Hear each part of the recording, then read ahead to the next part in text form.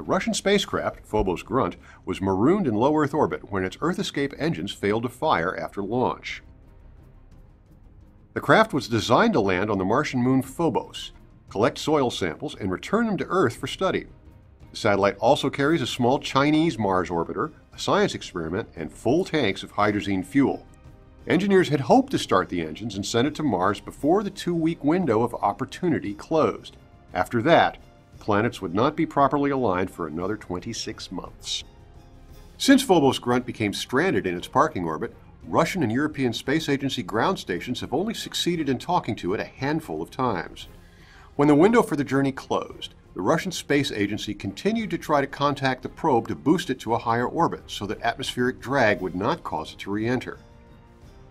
As hopes for recovering the satellite dimmed, speculation turned to when and where the satellite would re-enter. Most of the satellite is expected to burn up on re-entry, although some pieces may fall to the Earth's surface.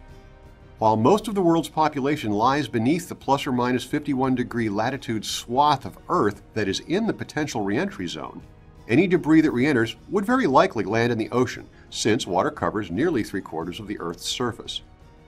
As with the two other recent satellite deorbits in 2011, NASA's URS and Germany's Rosat, no one will know the exact time and location of the re-entry until the final hours.